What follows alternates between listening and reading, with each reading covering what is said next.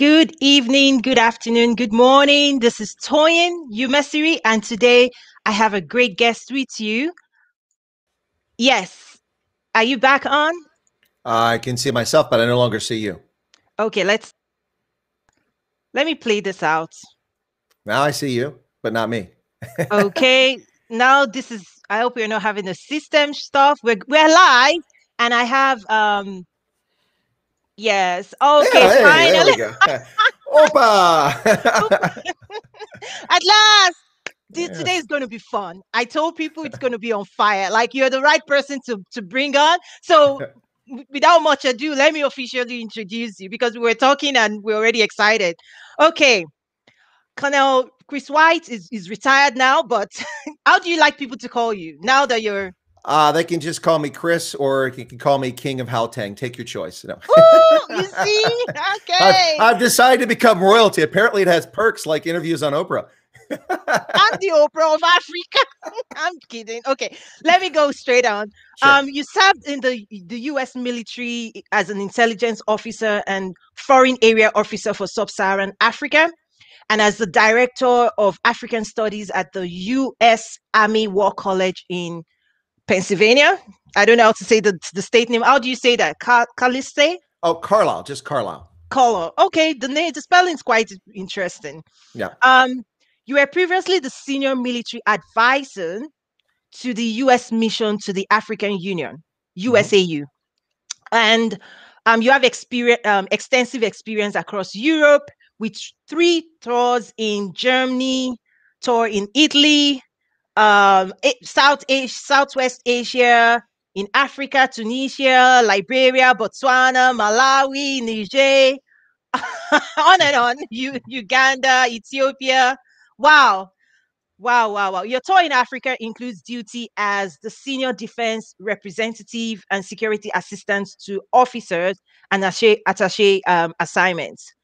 You're a published author and you have, like I said, extensive experience in defense, security, strategic, tactical, and operations intelligence, and on and on. You remind me of John, and it's likely that John is actually watching this as well, wherever he is in the world. And you're one of those people that I have to be careful what question I ask you because you've seen it all, right?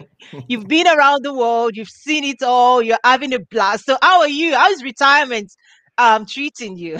It's killing me, Toyin. What's retirement? I work 16 hours a day, 7 days a week. There's no retirement. I retired from active duty in the military, and not by choice, but by law. You can only serve a certain period of time. And after 36 and a half years, the law told me to hit the road, and it was time to go. So I wasn't ready. I would still be on active duty, although all the COVID restrictions would probably make me go crazy every day at work.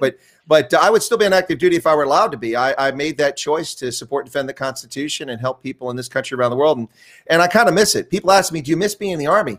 Not really. It's a bureaucracy. I don't miss that at all. But I do miss, and they're probably like, well, yeah, it's probably because you want to grow that beard. No, this is a lockdown beard. This is a civil protest. When the lockdown disappears, the beard comes off. But not until after I make one trip to Europe and one trip to Africa, just so I can get the look on the faces of the immigration officials as I walk through looking like something from.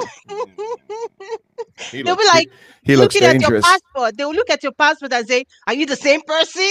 Nope. Well, I know my new phone doesn't recognize me sometimes, depending on my hair's brushed, that face recognition. So, yeah, no, you're right. It's kind of embarrassing, Toy. Not to boast. I mean, it's my CV is pretty full. I've done a Oh lot, and yeah. we haven't even touched on it. HIV programs, tuberculosis, malaria, development, schools, roads, highways, peacekeeping, counterterrorism, development. Take your pick. Undergraduate educator at university, postgraduate educator at university.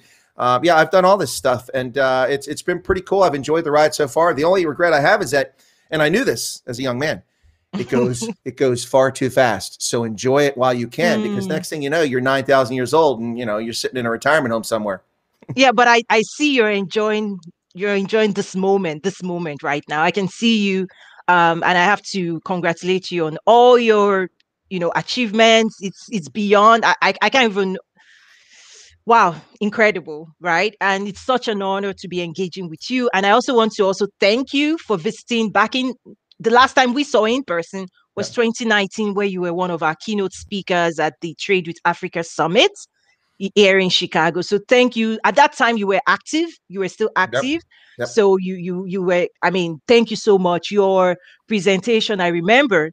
People still watch it now. It's really well watched, and it was very alive, very energetic, very educative, and it's people really enjoyed your presentation, and I'm sure they're absolutely going to enjoy this one as well. So thank you for being here. No, it's my pleasure. Listen, actually, I just enjoyed chat with you. You've been a guest on my program on YouTube, and Yes. it was fantastic. Really enjoyed that, and you didn't hesitate to accept my offer. I was grateful for that. I Oh, did. come on. No. I was really grateful for it. Right away. Listen, booking guests. You know this because you do this can be a rewarding but an incredibly frustrating experience. I had a guest that took me 4 months to get on the program, not because he didn't Wow. want to come on, but just scheduling conflicts. And I had another guest that took 6 months to get on the program, and finally got both of those guests on. And then I've had other people like, can I? Okay, I'm the agent for this person. Yeah, let me get with them. And like 12 hours later, okay, yes, we're going to do it Thursday. Whoa, quick, let me scramble really quickly. Yeah, no. So it's I enjoyed you on the program. I really enjoyed the Trade with Africa Summit there in Chicago, and for now, Oh. I always get to say I was at the McDonald's University campus because that's Yes. where I was at. Otherwise, I would never have been there because I never worked at McDonald's. But it was a great event with a lot of good speakers, and the gentleman who wrote the book on the car industry in South Africa I found especially interesting. It was really good experience. So thanks a lot for inviting me on, and let's get to it. Yes. What do you want to Yes. talk about today? Yes. Oh, sorry. So before that, you talked about the McDonald's. They actually sold it to a billionaire. So right after we finished our event, it's now sold. They sold that facility and they moved. I believe they are now downtown Chicago. Oh, Interesting. wow. Okay, cool. Yes. Yeah. Yeah. So I want to talk about U.S. expansion to Africa, current states. Mhm. This is your area, right? Mhm. I want to talk about through the lens of diplomacy, security, and also we'll venture into trade and investment because I also want to see if you're experiencing the same thing, if you're seeing the same thing I'm seeing. And now that you're technically a civilian now, what has changed in your world? Maybe we should start with that. Like Okay, sure. now that you're a civilian, your engagement with Africans and your engagement within the space, African affairs space, Mhm. what has changed for you? I don't want to put words in your mouth, but I just No, want to no, no. really see what has changed. I think that's a really good question, a great interview question, and one that people haven't asked me. So I'm glad you asked it. Well, I would say that, of course, it depends on one's personality. But with my personality, knowing that I'm such a shy, shrinking violet and unwilling to, no, no, No. but no. The key difference for me is that I am no longer constrained by my role as a commissioned officer and my subordination in a hierarchical system in which I must, follow as long as it's lawful and moral, I must follow it. And I'm no longer constrained by the fact that I'm a diplomat. So, I can say whatever I want, which has its dangers, but it also is liberating in many ways. If I want to say that Donald Trump's an idiot and Joe Biden's an idiot, I can. In fact, they are both idiots. No. So, Oh, but God. no, just kidding. But Okay. but no, not kidding. Seriously, no. But I couldn't say that before because either I was in a diplomatic role or I was in a uniform role, and it was inappropriate. So so people don't understand that when you serve in uniform, particularly as a commissioned officer, you surrender willingly a Mm, lot of your guaranteed rights under our Constitution. So wow. your freedom of speech is greatly constrained. Now, I can be a member of a political party if I want, which I refused to do as a commissioned officer because I thought it was inappropriate. Not that it was morally wrong, but just officers have far greater influence than they realize. And I Wow. didn't want to be in a position where people would overhear me say something and, oh, well, there's the boss. He's going to do this, so we should do that too when it came to politics. So I was an independent the entire time I was in uniform. So that's one Oh, thing. I joined a political party grudgingly just so I could vote in a primary because you can't vote in a primary unless you're a political party. And I get to say what I want and wow. within reason. So as long as I'm not abusive to people. Well, public figures are a different story. You can be abusive to them because they're a public figure, but I'm talking about individuals. But no, it's honestly, Wow. when I hear people come up with the usual tired excuses for why things are the way they are, I refute them with facts and logic. And before I had to dance around the facts and logic sometimes because they were politically damaging Mm, to the United States and its foreign policy or its national security. And that's just the reality of things. So anyway, so it's wow. been liberating in that respect. So yeah, anyway, I've enjoyed that. Have you gotten into any troubles lately? Oh yeah, no, I don't usually get in trouble. I've got into fake trouble. I got into fake Okay. trouble. Look, if you get into trouble for actions you take, okay, that's one thing. Mm, but I got in trouble on YouTube. My videos were pulled down, and they claim violations of policies, which I never violated. I appealed it. Within 30 minutes, the video was reinstated. 90 minutes later, the video was removed for the same reason. Appealed it. This happened 4 videos, and it had damaging effect on my broadcast channel. But I didn't do anything. I didn't violate their standards. Listen, Toyin, I may not like certain rules, but I follow them. Like the mask mandate, I'm not a fan, but I wear it. If I'm required to wear it, I wear the mask. I comply. I do that. I'm not a rule breaker. I believe in the rule of law, whether I like the law or not. If I don't like the law, I'll seek to change it. No, I don't break rules. And no, so I've not gotten in any trouble for anything I've done legitimately. Good. So, question, you talked about Donald Trump and Biden. Okay. Have you seen any change when it comes to US Africa engagement? Going from Trump's presidency to now Biden's presidency. Have you seen any shifts or the same old, same old? I think it's too soon to make that claim. Look, when Jen Psaki gets up at the lectern and tells us stories about what the president's saying or not saying, you got to take that for what it is. It's a press spokesperson, and very little has been said about Africa so far. The president has committed to spending $4 billion for the COVAX facility to get vaccine to developing countries. Ironically, as a veteran, I can't get the vaccination, so I'm at the bottom of the list. So, wow! but we're buying it for the rest of the world. I have no objections to that, and honestly, I'm not in a hurry to get the vaccine. So I'm making a facetious point, but it's a legitimate one. It's too soon to say. And honestly, this is the same foreign policy that George Bush gave us, that Barack Obama inherited, that he tweaked modestly, that went to Donald Trump, which didn't change despite all this story. Oh my God, he hates Africa. He says asshole countries.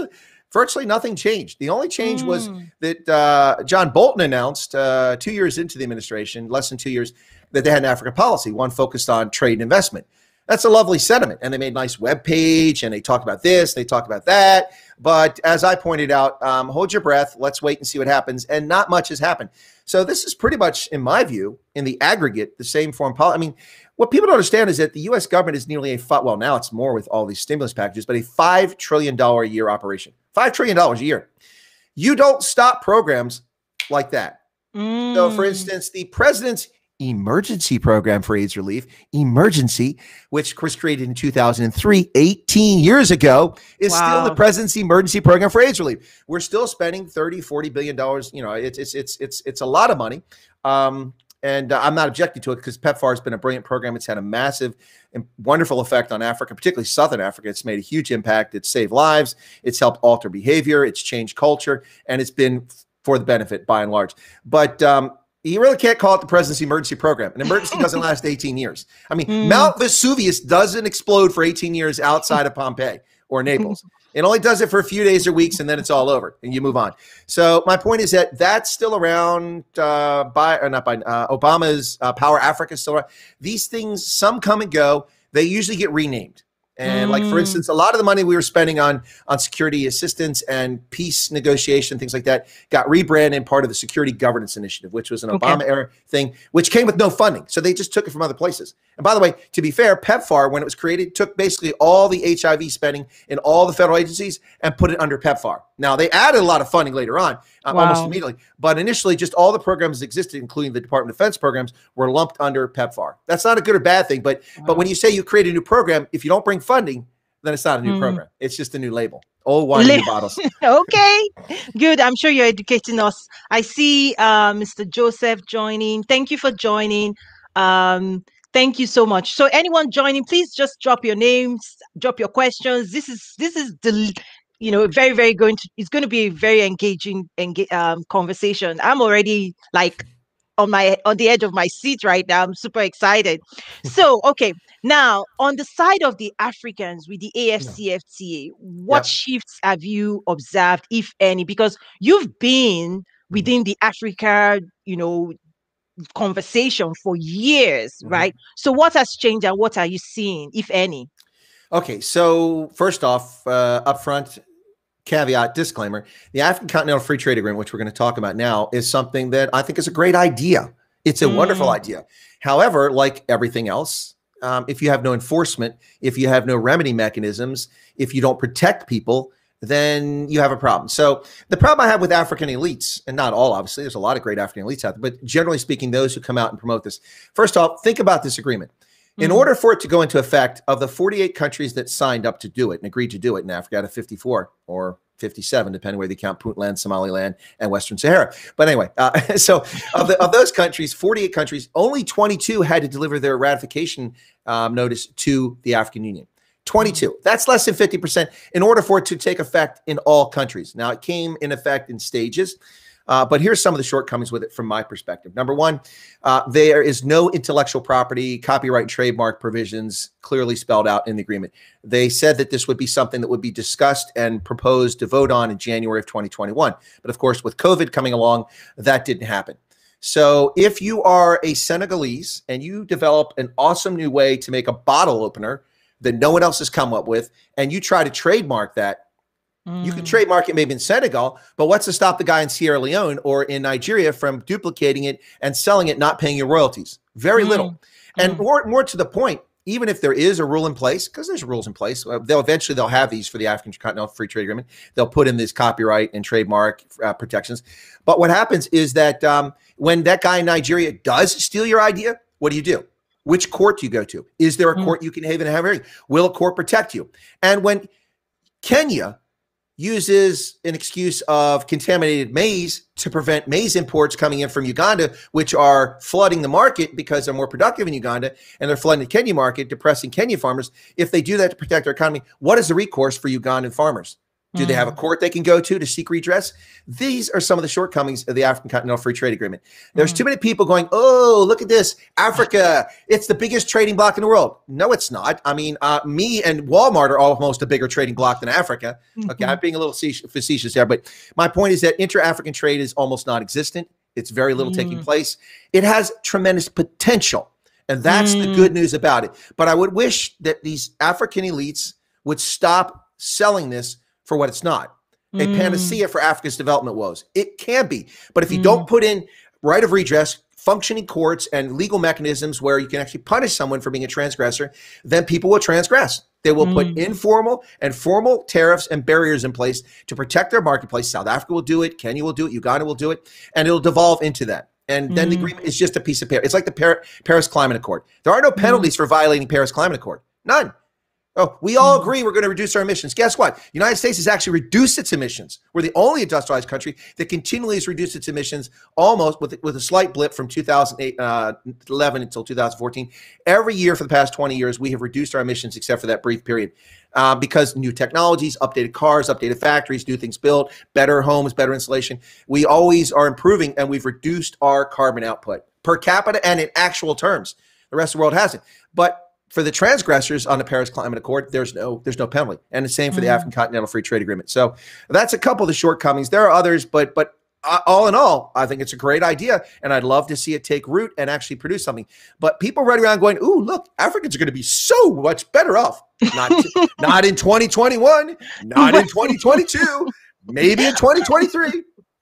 Okay, I happen to be one of those people, okay? And I'll give you my own perspective more from a private sector. So it's not... wait. I don't want to really hear this. So I'm just going to read. I'm going to read my latest book while you do that. Okay.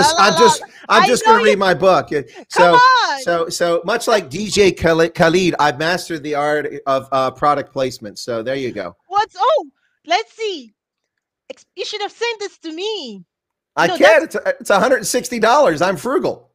That's not you, though. Did you write? I thought it's your book. It's not your book. No, I'm a chapter author in here. I wrote the chapter on the genesis and origins of the U.S. Africa Command. It's an academic book. Okay, read it out. Let's put it out there. I usually do that for our guests as well. There you go. Okay, let me read it out. So, expanding U.S. military command in Africa. Yep. Wow, elites, networks, and grand strategy. That's fantastic. I've not seen this book. It's because it's an academic book that costs $160 a copy, $48 for the Kindle edition on Amazon. I get nothing from it, which is fine. I contribute as an academician and as a practitioner. So I got my courtesy copy, which finally came. This one here. $160. I'm writing one. I'm working on one right now. Okay. No, but this book was a long project. I started this in 20 2018, Wow. I think it was 2018. And because of COVID, it was supposed to come out in 2020, but because of COVID, it got delayed. So it just came out in February. So it just Wow. came out. Yeah. Congratulations. That's a Well, big thanks. deal. Thanks. I appreciate it. Yeah. It's it was an interesting experience. This is from Stellenbosch University in South Africa, and Rutledge is the one that published it. So you'll find it in universities and libraries and things like that. Okay, okay, okay, fantastic. I know a few people on here that follow us that are in the academia as well. My Mhm. husband is also in the academia, so I do have great respect for those people. They don't pay you enough. Well, I'm kind of weird because I am or have been an academic, taught undergraduate and postgraduate, and I'm a practitioner with actual field experience doing all this stuff. So it's kind of strange.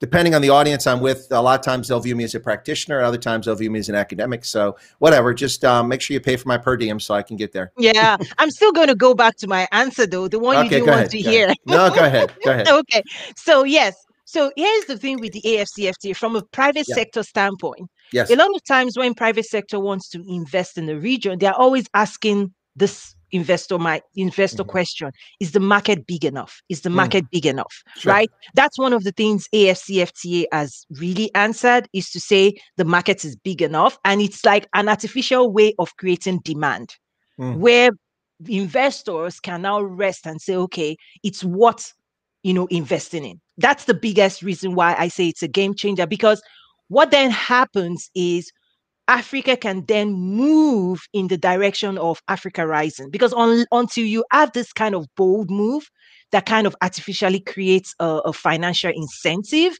mhm. for investors to go into a new market, people just stay on the sidelines. Like they're watching who is going to take the risk first. Like you know how this is, right? Where Yeah. it's like, oh, Africa, we know, but who's going to bite it first, right? Mhm. So the AFCFTA, the African Continental Free Trade Agreement, from my standpoint, from where I sit Mhm. as a private sector player, Mhm. messages out this potential, which you also agree on. It's like if it is implemented properly, the potential is incredible. Yeah. And that's where all of the work I do now lies, is the actualization and the implementation and the day-to-day execution of the private sector lifting this thing up.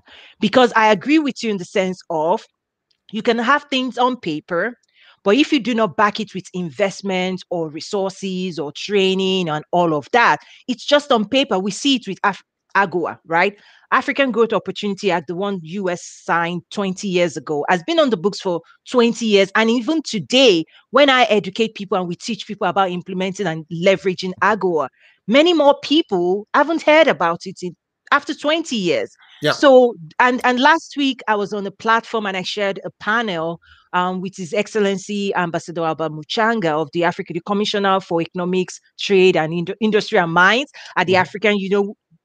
AFCFTA sits on its desk, right? So I had the opportunity to also engage from a private sector standpoint. And also, I believe the Deputy Director General of the World Trade Organization was also on my panel. So for me, lending my voice within the private sector has to actualize and execute on and take advantage of the AFCFTA before it can actually bring the value that it has the potential to be. So that's my own perspective. Now, everything you said, I agree.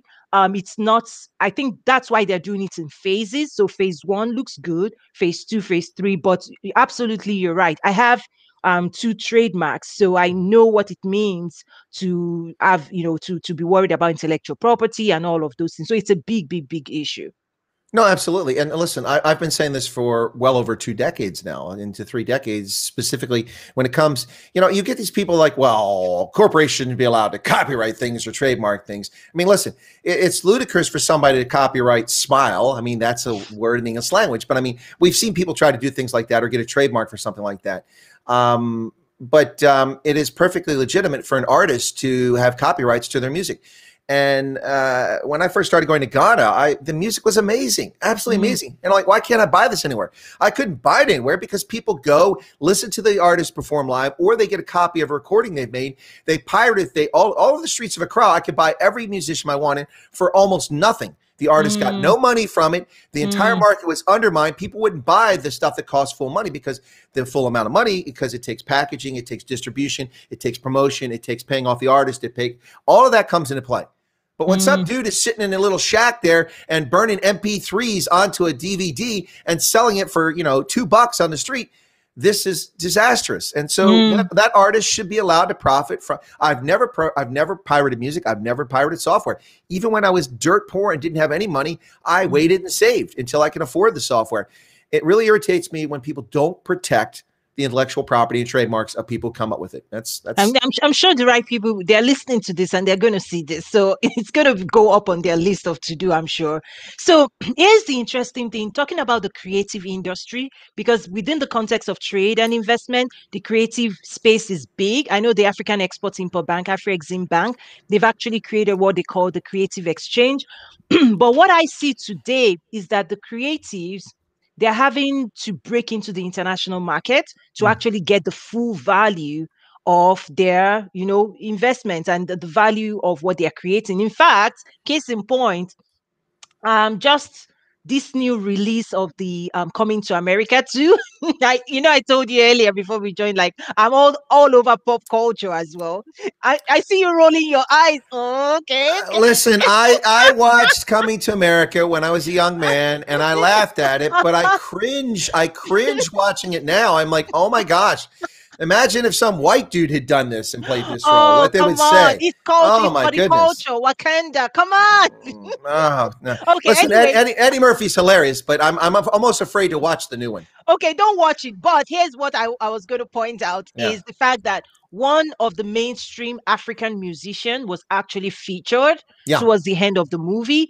And that's what I'm saying is that there are breakout stars coming out of Africa and trying to expand internationally, because that's really where they get the money they're looking for, right? That's where they get the value. So one of the things I try to educate my community on is to consider 3 markets. And those who attend my training, they would have heard me say the local market, the regional market, the international market, meaning we are in the US. This is what we do within the US market is our local market. For those in Nigeria, that's their local market. For those in Ghana, for those in Uganda, their country is their local market. Now, under the AfCFTA, they need to start thinking about their regional market. For us here in the US, Canada, Mexico, right? That's our regional market. For those in Africa, now the Continental Agreement. Now, what I'm seeing is that people may be winning in their local market, meaning, I'm the best thing since sliced bread in Uganda. But they don't have the skill sets to actually break into the regional market or the international market, which is beyond their region, right? So that's one of the areas. And I think I'm shifting the conversation now to what are you seeing now within the trade investment community? I see a lot of talk, but not enough skill set to actually be able to execute on opportunities.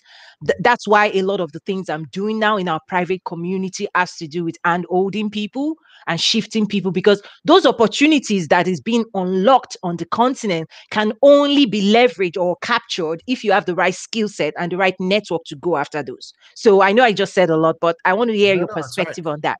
No, I agree with you. I hear a lot of talk as well, and I've heard a lot of talk for 3 decades. That's the frustrating. That's the frustrating. No, I mean, I'm honestly, come on, it's true. It's frustrating.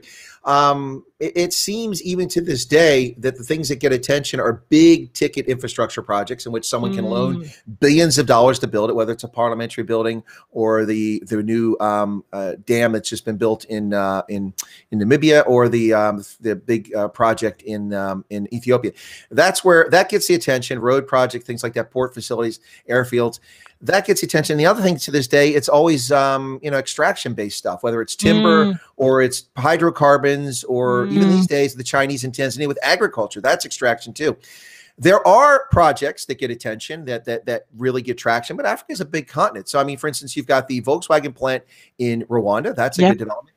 Ghana's getting an automobile factory there. Morocco's had an expansion of their automobile capacity. That sort of manufacturing is great. But and this is where I differ with a lot of people when it comes to Africa. I appreciate a lot of Africans saying we need to move into, but you don't need to move into the industrial age. You can do partially. You should have a diverse economy that includes industrialization, but you need to move into the digital age and beyond that. I mean, I look at this and I look at one of the things that held Africa back for so long was that there were no telephones.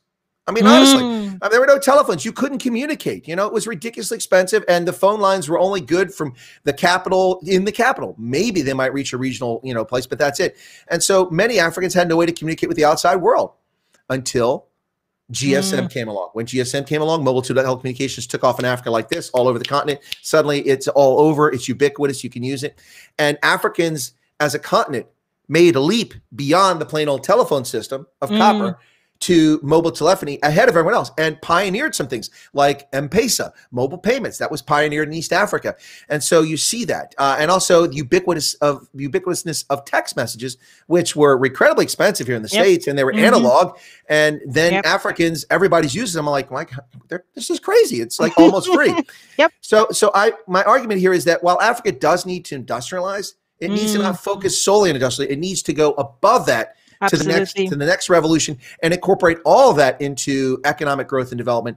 Because the bottom line is this: unlike the ANC in South Africa, which seems to think that the future is making people be farmers, which it's not, the world has moved away from that. Less than 1% of the labor force in America works in agriculture, and we're the world's largest economy.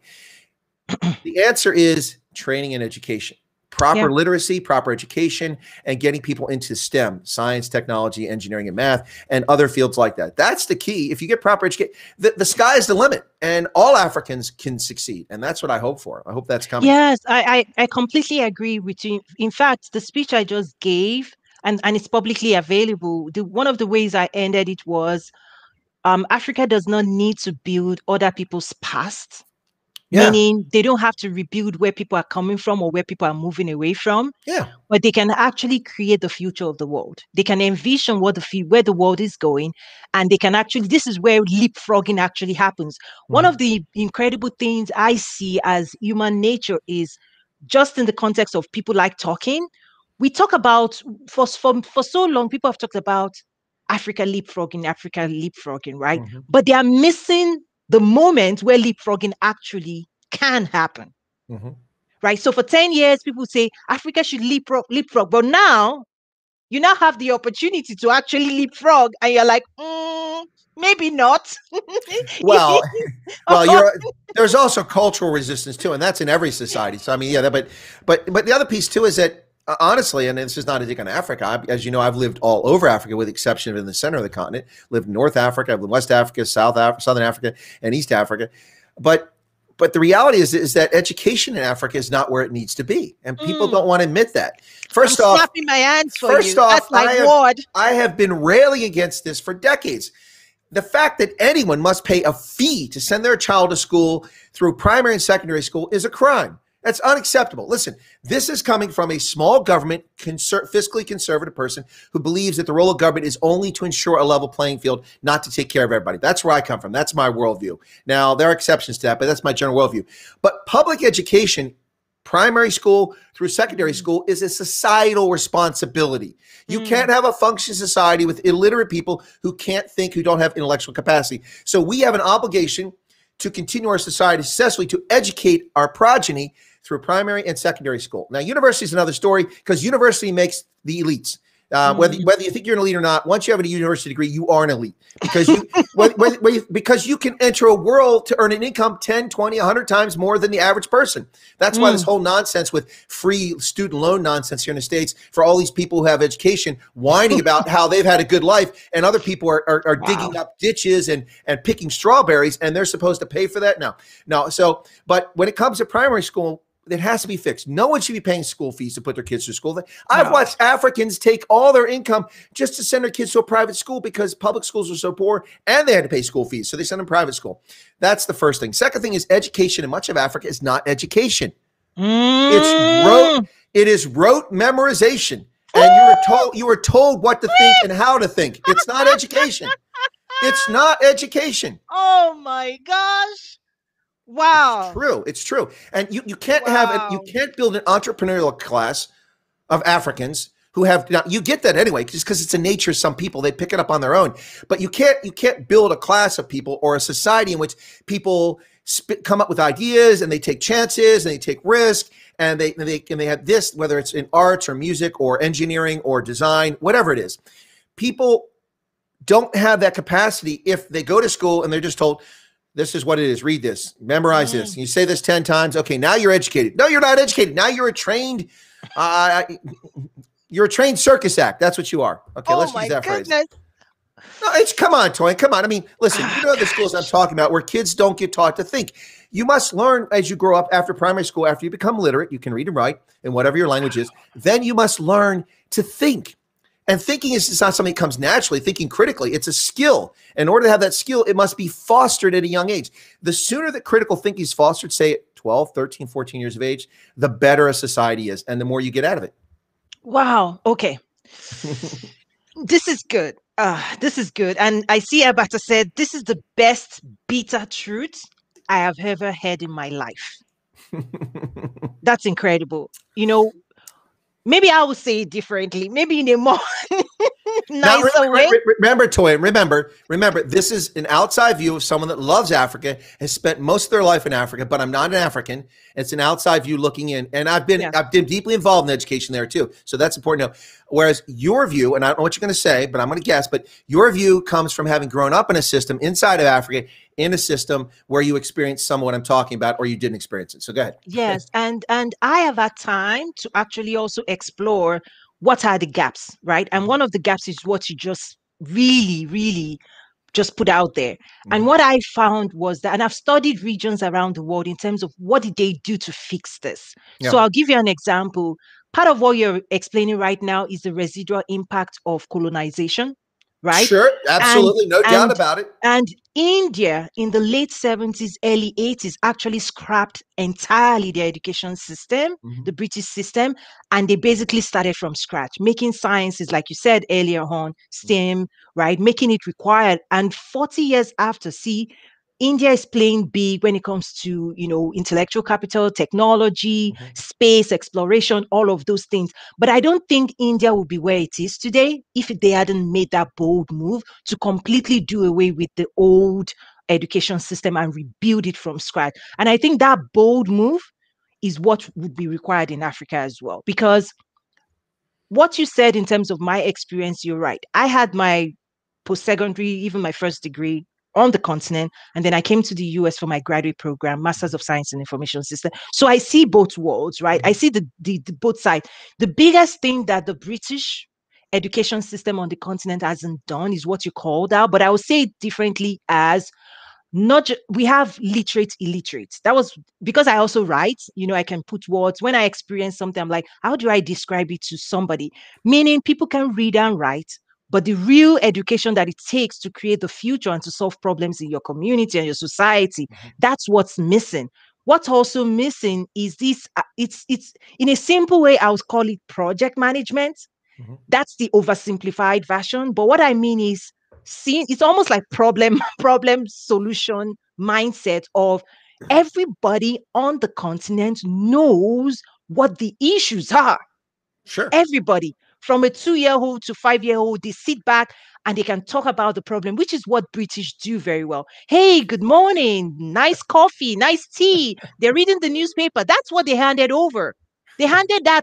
But what they did not teach Africa is how they conquer the rest of the world, how they use resources, how they build communities. They taught Africa how to. So a lot of Africans, now I can say in particular Nigerians, intellectually the best in the world. We're the best lawyers, the best doctors. There's some fields where we're thriving. And there are definitely some finance, everything so intellectually fantastic. I think where things start breaking down is resource management. It's problem solutions. It's project management. It's realizing that you have everything you need. Now, the other thing, because you brought this on in terms of my personal experience, is also the residual side of colonialism has to do with the colonial masters telling you, give us all your wealth, give us all your resources, and then we will manage it for you. And then sit in your nice looking place. We will give you what you do. Just tell us what you need and we'll give it to you. That mindset still persists where a lot of Africans, they are waiting for the Messiah. They're waiting for the savior. Like they're waiting for somebody out there to come and take them out, not realizing that the solution is within you. Sure. The solution looks African. That's what people don't realize, is that the solution is African, looks African, and is in Africa. Now you can go to the rest of the world, and this is what they need to know how to do really well, which is now I'm moving into the education side. In fact, this month I'm teaching my maybe the fifth or sixth class of my trade and investment facilitation masterclass, which is leveraging resources and networks to get what you want, to implement projects, to put all those things together. Because at the end of the day, Africa is the richest continent when it comes to natural resources. But guess what? They give it out raw, and then they import back finished goods and all of that. Be it oil, diamond is big, where it's polished in India. Before it, we can go on and on. But for me, it's coming down to what's the gap and how do you fill this gap temporarily? Because the permanent solution would take a huge, bold political move, and I don't see who is ready yet among the leaders. Well, I agree with you that lots of people seem to think they know the answer. I also like your phrase. I think you said literate illiterates, but when it comes to Africa and the West, I think there are also illiterate literates. In other words, people with university degrees that don't know their bum from a hole in the ground. Oh my gosh! I'm serious. That's and there are a lot of those people walking around. You know, let's wait. Let that sink in. Okay. Okay, you're saying yes that people that are well educated. I didn't say all. Okay, say it slowly. Say it slowly. I'm well educated too. I have multiple degrees, so I'm not going to throw myself off the boat too. You know, no. What I'm saying is that there are a number of people in the developed world and in Africa, around the world, who are highly educated, but they are completely clueless. Because their education comes with bigotry, bias, and a worldview that they can't disassociate themselves with. And a lot of this has to do with culture, whether it's in the West or in Africa, on both sides of the political spectrum. And people just can't let go. I got attacked yesterday on LinkedIn by some guy because I made a comment and I said, politics, I said, and this is an example, this guy's a lecturer at a university. And I just made a comment, not to him, someone else posted. And the guy was talking about going after Trump and something. I'm like, I said, you know, it's fascinating how people just keep talking about Trump and keeping him in the news. And it's just in the minds of these people on the left, they can't let go. It's almost demonic. I said, it's kind of entertaining. And then I did a little quote from Monty Python, you know, she's a witch. Look at the nose. Oh, they put this nose on me. No, we didn't. Did you? Well, yeah, we did put the nose on her. So burn her. She's a witch. And the point is that just let go of it. Let it go. But that was my point. So I get attacked by this guy, and he accused, and he says, people of my ilk. So I'm like, people of my ilk? What are you talking about? What ilk? Well, basically, he was getting at you people who support this guy who did insurrection. I'm like, where did you divine from my sentences that I even like or voted for or support Trump? I never said that. You're inferring something that was never implied or stated. And this person goes on and on with personal attacks and ad hominem coming after me, even after making very clear that he's wrong. I don't like Donald Trump. I voted for him, but I don't like the guy. I voted for a lot of people I don't like. It's not a question of liking them. Trump's a bore. He's a cad. But anyway, that's a whole story. But anyway, but the point is okay. So let's get back to the education. So I see your point in India, but there was a lot more at play in India than just reforming the education system. And it does take a long time. That's why I said in 94 that the African National Congress has a golden opportunity, but South Africans must be patient because it will take 2 generations to fix this. It will take 2 generations of kids going through school before they ever, I'm just coughing here. Before they ever get to the stage where they will be able to make sufficient progress, because it takes that long to educate. Well, it takes that long to educate people. You have to educate kids from primary school through secondary school in a proper fashion, not give them substandard education and prevent them from accessing the economy. But that takes 20 years just to get the first batch through. So you have to be patient, and it takes time building up, but they weren't. But in South Africa, we have people running around, science must fall. Okay, because it's colonialist. Okay, stop. Okay, so science is you have an idea, you propose a hypothesis, you test whether it's valid or not, and then you come up with a conclusion. And science is never settled. It can always be refuted. You may have discovered something new and find out that your premise was wrong. And now here's the new science. For instance, Pluto, we were told, was a dead planet. There's nothing on Pluto. It's an ice ball. It's so far away from the sun. But when New Horizons flew past it a few years ago, guess what? It's a geologically active world within the last 10 million years, which in time, is like, that's nothing. So the point is the science is never settled. So I don't know that education in Africa has to be thrown out wholesale, although we could try it in a few places, see how it works. I do think that it needs massive reform. That's my point. It needs massive reform. You don't have to throw the baby out with the bathwater. You can if you want, but that's a challenge too. But I think it needs massive reform. It needs to go from checking blocks to learning. It's not about learning. Very few people learn in spite of the education system, not because of it. That's my point with that. So. Yes, and I completely understand what you're saying, and I see it play out. I'll say the same thing, maybe in a different way again, is what I see happening, particularly in the world of trade and investment, is that a lot of people assume they understand what it takes to implement it. Sure. That's what I see happening, especially even the more elite that person is, the more they think that they can actually figure it out. And yes. So I understand that. And when those people approach trade, that's why even the failure rate is higher. Because when you don't approach things as a student of life, because that's what I have done. Before I ventured and left Walmart, my previous career, I know what I invested. Like we all invest in building a career. Yep. I used to take classes in my previous career that was $5,500, $5,500 just to get better in my previous career. So I know what I invested in my graduate program to be at the top of my previous career. When I moved into trade and investment, the first 2-3 years was all about talking and engaging and sitting at the feet of presidential advisors, economic advisors, global leaders, just listening to them. Not coming into that conversation like I know what I'm doing. I'm like, no, tell me more.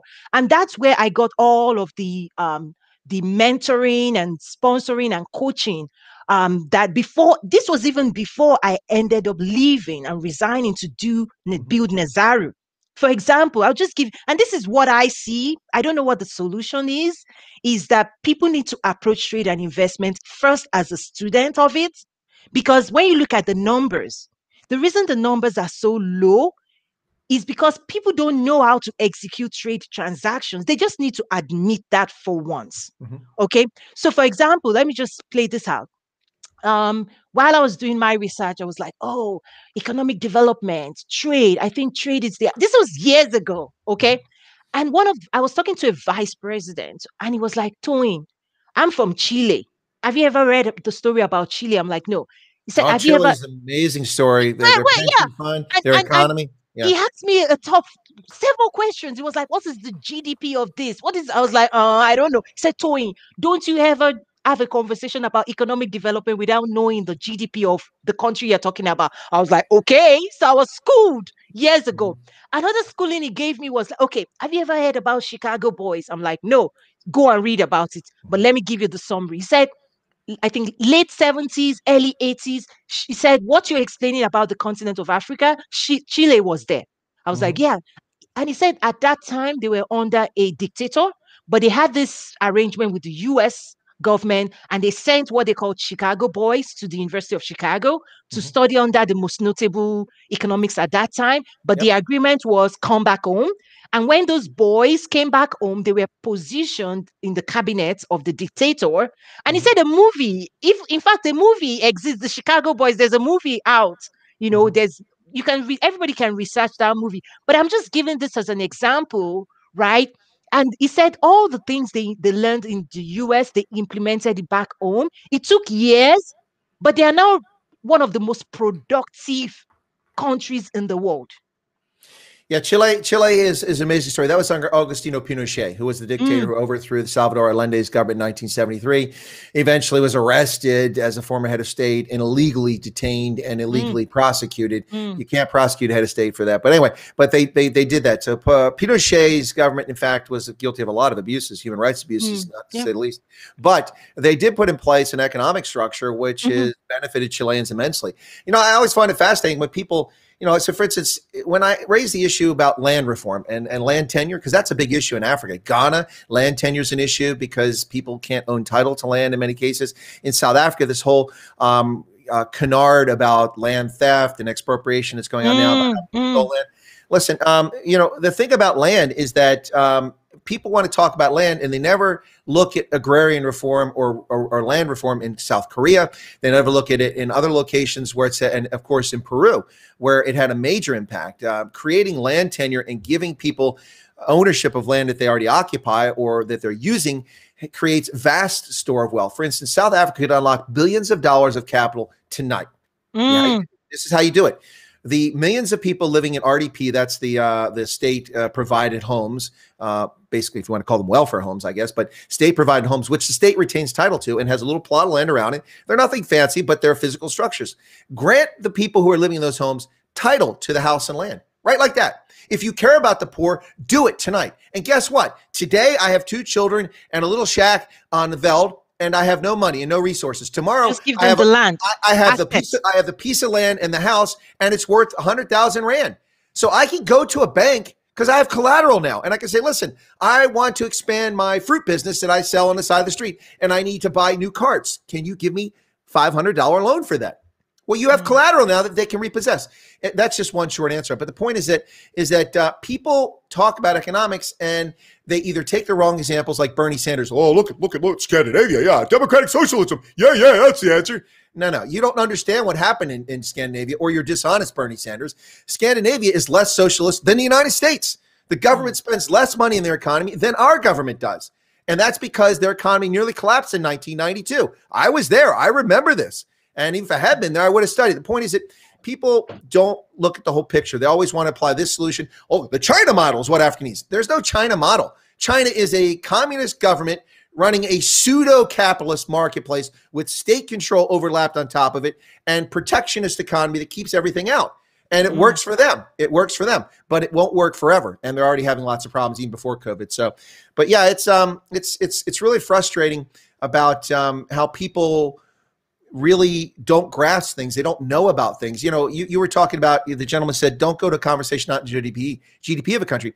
I tell that to no, seriously. No, but I tell people, when they ask me about how are you successful in embassy, I said, listen, I never went to a meeting with development officers from the Agency for International Development, USAID, and State Department political officers in which I didn't know as much or more about the issue that was going to come up in that meeting than they did. Now, maybe not the particular event that they have going on, but when they start talking about Yoweri Museveni and political opposition, I know all about it because I educated myself, because I felt that I didn't want to come to a meeting in which I couldn't engage intellectually for the betterment of the mission. So I learned all about those things. When I trained my intel analyst, I used to make a list of things when I worked at Defense Intelligence Agency and other places. Whenever you write about a country, you should know these things. You should know the GDP. You should know the size, because we're talking about security. Know the size of the military, what the structure of the military is, what their budget is, if it's declining, if it's going up and down, what they've been involved in. Have they done a peacekeeping? Have they not been peacekeeping? Do they do domestic work? Do they contribute to civil society? If you don't know these things, then you can't speak authoritatively about the subject. Exactly. And Toyin, let me tell you something. 95% of analysts that I ever came across don't know any of that stuff. Yet they're writing reports saying, this is what's happening in country X. How can you say that when you don't know what you're talking about? These are basic things. So when people talk about Niger needs all this help, yada, yada, yada. Yeah. Do you know that Niger has the lowest human development index of every country in the world? It's 181. Yes, I know there's 194, but little islands don't count in the scheme of things. Anyway, but 181 of all countries, it's the lowest human development index. And that explains a lot about Niger. People, whoa, it's all because they invaded Libya and all the weapons came. No, the Tuareg and rebel groups were a problem in Niger for decades. They had one coup after another. They've had these problems for ages. And it's a lot more than simply blaming it on NATO bombing Libya and taking out Muammar Gaddafi. That's the childish. That's why we have Boko Haram. No, it's not. We have Boko Haram because the Nigerian government refused to listen to the legitimate demands of people in the northern part of the country who were upset that not enough resources were being sent their way from Abuja. And that's why you have it. It metastasized. Anyway, but the point is that people always go for the simple answer. And here's the thing. Then let me get this in, because I think this is important for people to understand. What always happens with these things, whether it's politics, economics, culture, is people always instinctively apply a moral value to something. When I tell people in 1999 and in 2000, which I did, and I tell them today that reasons why HIV became so prevalent in Southern Africa is because of cultural norms and practices. Oh, you're a racist. You're attacking black men. No. First off, listen to the whole argument. What we mm, discovered through research and over time is that the number of, not to turn this into a conversation about HIV, but the number of sexual partners for the average male in Southern Africa is no different than the average male in Western Europe or the United States. mm. What? What? But you said, no, I never said that. You inferred that. I never put a moral value to it. I said that these are contributing factors like long distance trucking routes in which truckers sit for 5 days at the Kazungulu border crossing because you get across the river by ferry between Botswana, Zimbabwe, and Zambia. Now they have a bridge almost finished. You sit there for 5 days. And what do you do for 5 days sitting in your truck? Well, prostitutes who need money come along and you knock boots. And you get infected, you take it home and you spread it to your family. And so people didn't want to hear that because they attach moral judgment. I don't care that those truck drivers are doing that personally. And I'm not judging them. I could certainly empathize if somebody sitting around for 5 days and nothing to do except eat, get fat, drink booze, and do nothing. I understand how that happens, but I attach no moral value to it. But it doesn't change the fact that it's true and it happened. But too many people get defensive and attach moral value to everything. It's like Africa. When I talk about the education system being rote education in much of Africa, I'm not saying it's because Africans are bad, they're dumb, they're lazy, they're stupid. I'm just saying that's the way it is. And you won't fix things until you change it. You have to divorce yourself from moral equivalence or moral value. I think what you're saying here is really cause and effect. And cause and effect and it's a form of education that I think we're not doing enough of. And so people don't have the capacity to embrace conversations that are devoid of sentiments. Exactly. Devoid of emotion. Yeah, I see that too playing out even in the world of trade and investment. And I'll describe it in a slightly different way is when people say, we want an investor, I need an investor, they come at it from a sentimental standpoint because there's a mindset of begging. Like, I need this, I need that. And because the narrative and the engagement on the continent has been dominantly aid driven, where free money, I say free because it's not free, but people perceive it as donations. So they are used to saying we need, and they now mistake that world as an investor world. So crossing them over, I have to really retrain to say, when you say I need an investment, I need investor, just think of it as like you're begging for money. What you need to try and do, remove that sentiment, because an investor doesn't make those decisions out of sentiments. No, they make them at a profit and loss.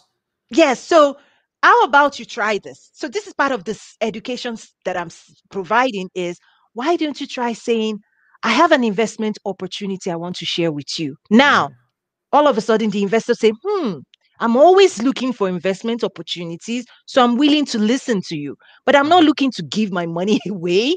Exactly. So that's what I'm seeing is that I'm also having to educate people to drop the sentiments at the door and go more data. So my first degree is mathematics. Okay. So I have a BSc in mathematics. So when STEM. and part of the reason that I'm playing big with Nazaru is because the data is clear. The trend is clear. For someone like myself with a first degree in mathematics, when you have a trend that says population growth, you look at it in 1980, you look at it now, and you can easily project. Like, I get it. In fact, another example is that when I was in corporate and I was in the strategy team, we had data, for example, that said by 2020, this was 5-6 years ago, by 2020, the purchasing power of Generation Z, 40% of purchasing power in the US will be in the hands of Generation Z. Yeah. Okay. So 5 years ago, we already knew the trend that baby boomers were aging. The Generation Z, what they call digital natives, that they grew up with. They've always known Google, Facebook, Yahoo, all of those people. Their world view is shaped by those companies. That's scary. How they buy and how they live their life. They're digital natives, meaning they live, they dine, eat, exist in the digital world. And so for us, and that's where my training comes in, you can look at that data and decide to do the ostrich mindset and put your head in the sand, and put your head in the sand and say, oh, nothing is happening. Or you can confront the data and start building, assuming it's going to happen. Which what you're saying, it's like, I also think it's a type of education that is missing, where people are making decisions or listening to information through the lens of sentiment. You see it play out in the political space, right? Even in past, when you mix religion, politics, it's no longer fact, it's no longer data, it's no longer insight, and then people cannot really engage in real fact-based dialogue again. So I see it in different ways, and these are things we have to shift as well. I'm looking at time as well, Yeah. so I'm trying to see the best way to wrap it up because you and I can go on and on. I also see a few questions. So, what I would just want to ask you last before I just pull some questions in would be, I see a huge shift when it comes to US engagement and Mhm. expansion in Africa, where South Africa seems to have lost its ranking as the number one, in my mind, destination for US engagement investment. I'm seeing Kenya through the conversations Kenya was having. That was where my eyes until a couple of weeks ago, I just saw Morocco pop up. Mhm. Morocco, I was like, okay, what's going on? When you look at the landscape, so there's South Africa's lost its stand. Kenya seemed to have been playing, with Trump presidency, but the last couple of weeks, I've seen some major investment put into Morocco. Mhm. Well, South Africa is unappealing because a government doesn't want to live by the rule of law. Frankly, in my view, the Africa Growth and Opportunity Act benefits should be suspended for South Africa. The mere mention of expropriating property without compensation violates the tenets of the Africa Growth and Opportunity Act. The fact that that's been tabled in the parliament should have led to an immediate suspension of AGOA, which would affect $20 billion in trade between South Africa and the U.S. every year. That's my view. If I were president, they wouldn't be in AGOA. And tough noogies. I mean, listen, I don't want to hear about historical injustice. That's nonsense. No. You have an expropriation bill. You have expropriation built into the Constitution, written by a majority government. They can't expropriate property, but what they want to do is steal property. They don't want to expropriate it. They want to steal it. And they're not expropriating the property they've taken. Much of it lays fallow. None of the assistance is provided to people who want to move on to it as farms. No extension services, no credit, no training, no seeds, no equipment. So that's a real problem. But yeah, it's anyway, it's sorry, it's just there's a lot to unpack there, and I know it'll take a long time. I mean, just like you, I have an open invitation, you have an open invitation for me. I think that's the same thing I'm going to say in terms of you have an open invitation because this conversation needs to continue happening. So we have, wow, thank you so much everyone joining us. So let me bring on a few comments or questions. Sure. Erica said the investment needs to start with restructuring education in the schools, teaching the kids a new economics trade system tailor-made for Africa. I think we both agree on that, correct? Yeah. Yep. Okay, you have some fans here. Mohammed said this guy has a good point. Well, thank you, Mohammed. But I have lots of good points. I think it was talking about not attaching moral value to things. That's the bottom line. People need to let go of that. Because you're never going to get anywhere if you constantly, put yourself behind these walls. Well, this is because of this is because of that. No, we're all at fault. We've all made mistakes. We all can fix this. Let's move on. Yes, Erica says my mind is blown. Wow, oh, wow. Okay, and you also have a big fan, Morenike. Hello, Morenike. She's a journalist out of Nigeria. Very interesting guest. So that's amazing.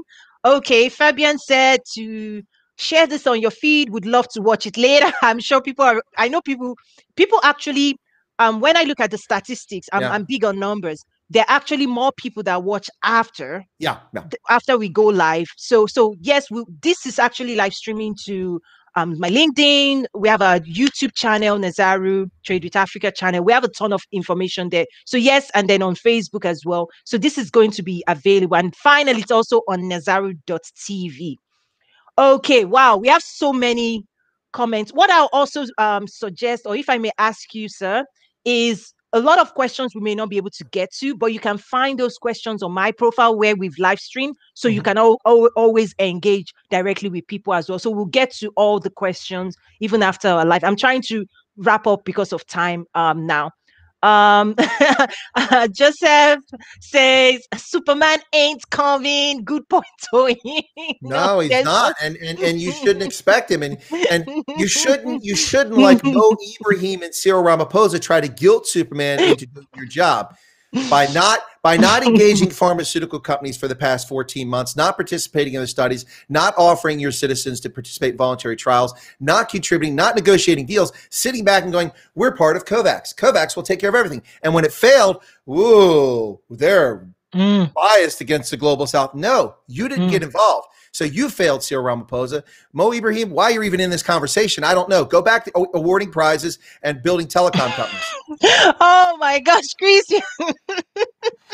Okay, so there's also this Sophie says excellent, and the key of making Africa succeed and becoming independent enough to survive and trade. I believe that's the last comment there, and trade. Yeah. Okay.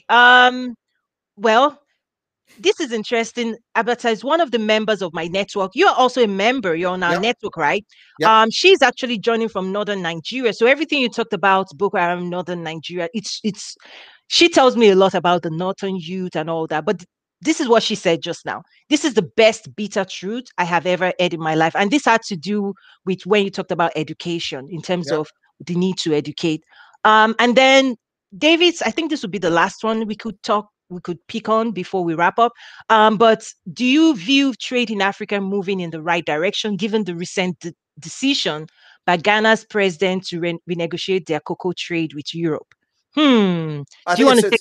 Yeah, I think it's a good question. Ghana also just negotiated a bilateral trade agreement with the United Kingdom, since they're not part of the European Union anymore.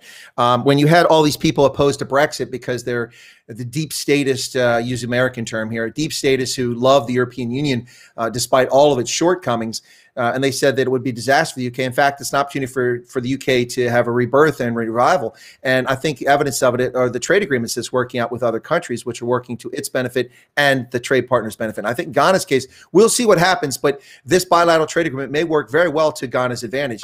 I think that that trade is moving in the right direction, but the intra-African trade needs to be a focus. And the African Continental Free Trade Agreement talks about it, but very little is being done to promote it. It's kind of like AIMS 2050, the African Integrated Maritime Strategy 2050, which is a brilliant document drafted at the African Union talking about maritime security strategy development. It's wonderful, but there's no champion behind it. There's no one forcing it to happen. And it addresses terrorism, piracy, natural resources, fisheries, all these different things, search and rescue, everything you could think of is addressed. It was a brilliant plan written by military people at the African Union. And I know the people involved in it, an African from Cameroon and a Danish officer who was there to help with them, but it doesn't have a champion. So I think trade is moving in the right direction for Africa, but intra-African trade must increase. And there's lots of potential for it, but there's still lots of barriers. And that's part of it. But here's the thing, and this is the reason why I've gotten this space, this trade space with Africa and been involved with it. And Toyin invited me to come a couple years ago. Africa is the El Dorado. Africa is the next great horizon. Yeah, I know people have been saying that for 30, 40, 50 years. Well, they may have been premature for a number of reasons, for a lot of outlying factors that were beyond Africans' influence and some within their influence. But the reality is this, whether you like it or not, Africa will have 2.3 to 2.5 billion people in the year 2050. By the way, folks, that's not very far away. That's less than 3 decades away. So in less than 3 decades, there will be 2.3 to 2.5 billion people. Whether you like Africa, you love Africa, you hate Africa, you detest Africa, you don't want to hear about Africa, Africa will be there and in your face, whether you want to or not. And it won't be Africans migrating to North America or Latin America or Europe or Asia, because they're all over China too. Yes, they'll be there, but it will be that many people on the continent of Africa alone, not to mention the diaspora that has links back there. So if you want to be a first-rate world economic power in the year 2050, United States, you must get involved in Africa. And no, not selling Boeing aircraft and Microsoft software and Caterpillar tractors, but I'm talking about Verizon and Xfinity and McDonald's, somewhere beyond Morocco, Egypt, and South Africa, and Burger King and Papa John's, and the list goes on and on and on and on. And if we don't engage, we're going to be a second-rate economic power. Eric, if you're still here, please tell people I'll be on my stream shortly. Yes. Wow. So I was going to ask you for your parting words, and what you just gave now, it's like I have to just rewind and re-listen, because boy, that was so captivating. Thank you so much. Anything else you want to share before we just wrap up? Well, yeah, let me pimp my channel. I've got to pimp my channel. Please, help yourself. Yeah. Help yourself. For those who don't know my channel, which I went in YouTube jail recently, so you might find that interesting. But I'm on multiple platforms, but my primary platform for the moment, till I get censored, is is on YouTube. And so all you do is go to YouTube, look up Chris Wyatt Africa. You'll find my page. Please feel free to subscribe. And you'll find playlists on different topics, the African Union.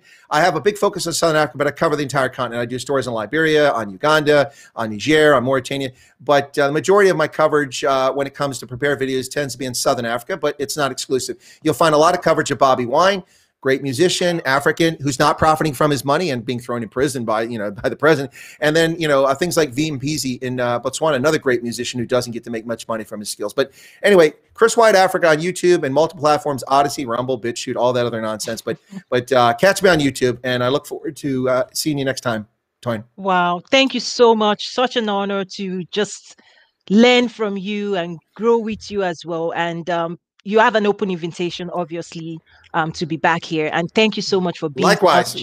Reciprocity. Awesome. And thank you for being on our network as well. I hope you're taking advantage of it. There's a lot of stuff going on there. The DMing part. I know people are DMing and reaching out. So when I do post this in our private group network, because I also do private coaching there, I'll make sure to tag you. That way people can start messaging you as well. Okay. Thank you, everyone. So this has been incredible. Do check us out, Nazaru.tv. We also have a YouTube channel, and also Nazaru.com to see the great work that we're doing when it comes to coaching, consulting, education, and our Trade with Africa platforms and events as well. It's been a huge pleasure to have Colonel Chris Wyatt, retired, here with me. And, thank you again, and see you all next time. Bye.